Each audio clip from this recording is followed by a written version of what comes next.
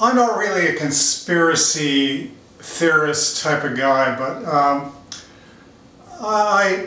it's reaching a point where, you know, the people are in charge are trying to shove a message down your throat. And today I went to my YouTube account and they have an option there, autoplay for next video. And I have always turned it off because I don't want to see what they're trying to suggest to me. But lo and behold, that button is gone. And even when I play my own videos, at the end of it, I'm going to see a spoon-fed message.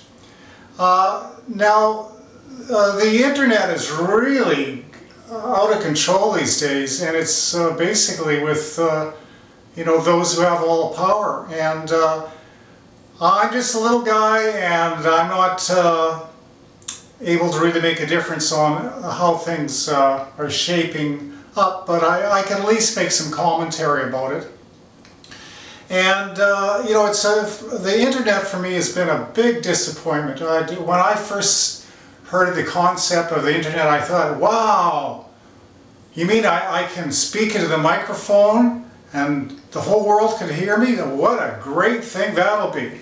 You know, maybe I can spread a little love, or somebody can show me a little love. But you know, I guess I was a little naive, and I'm slowly learning my lesson. But anyways, like I said, I can't change what the people in power are doing. I can just make my opinion known. Anyways, double peace out from Canada, and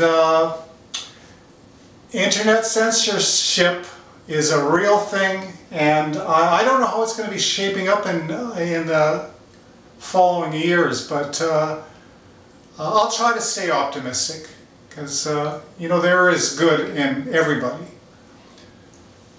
Later, VJAY.